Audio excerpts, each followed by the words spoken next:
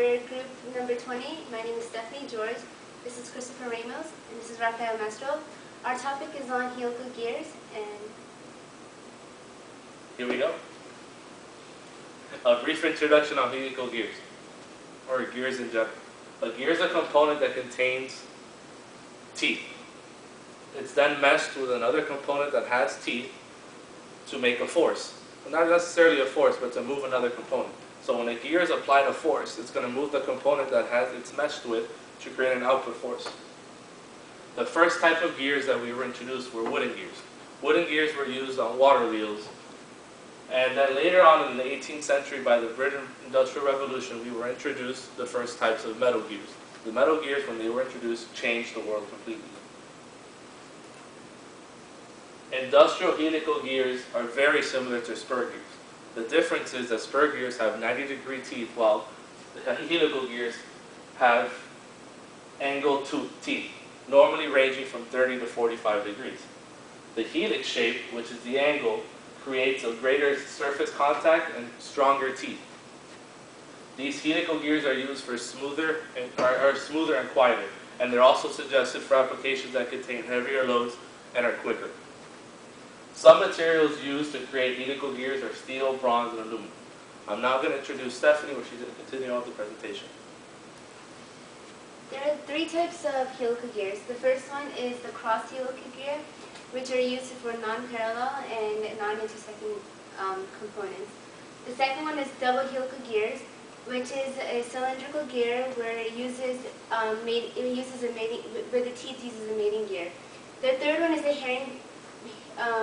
herringbone gears, where it's a type of double helical gear, and it uses a right-hand helical and a left-hand helical, where it's at opposite ends to each other, which will create a V-shaped surface around the gear. And there will be a thin gap in between the right-hand helix and the left-hand helix. There is also the selection process of a helical gear is very important. So, like I said before, we have to determine the right-hand and left-hand helical helix. Also, the strength of the gear is very important, where we would do bending stress and surface durability, tipping or chipping hazards too.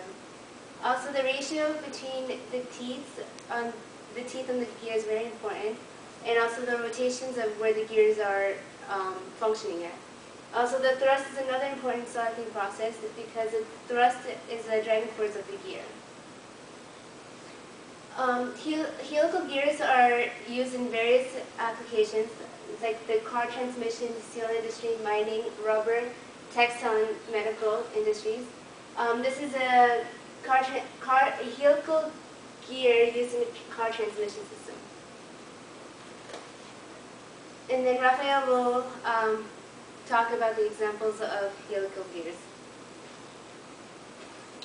Hello. So helical gears, some of the used examples, as Stephanie just covered, are also gear pumps and parallel shaft. These are very simple machinery that they pretty much have an input horsepower that, with the gear ratios and the tooth ratios, we can actually calculate very accurately, based on our input, what outputs and forces our gears can withstand, actually. So the design alternatives for this project, pretty much, it's once we have selected the pinion and the gear set, based on one selection, we can have different alternatives. For example, the first one, it's when we have a pinion that has undercut, and therefore the pinion and the gear have to operate a little further from their standard working center distance. Therefore, you have chipping hazards, bending stresses are above average, and they're not within the allowable stresses. Now we take a look at design alternative number 2. The pinion in this case has an increased addendum, which this means that it eliminates the undercut actually, but still they have to work, since the gear is not changed, it's a standard gear, then they have to work at an offset distance, and we have the chipping hazard again. Now, design alternative number 3, we adjusted the pinion addendum distance, eliminating the undercut, but also we reduced the addendum of the gear. Again, we increased the pinion and we decreased the gear.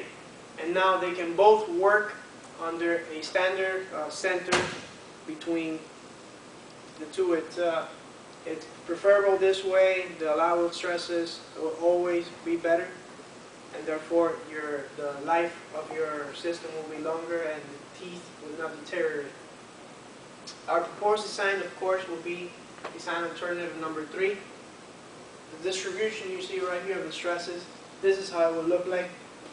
Again, pinion, increase addendum, gear, reduce the addendum so they can work at a standard operating distance. This is how you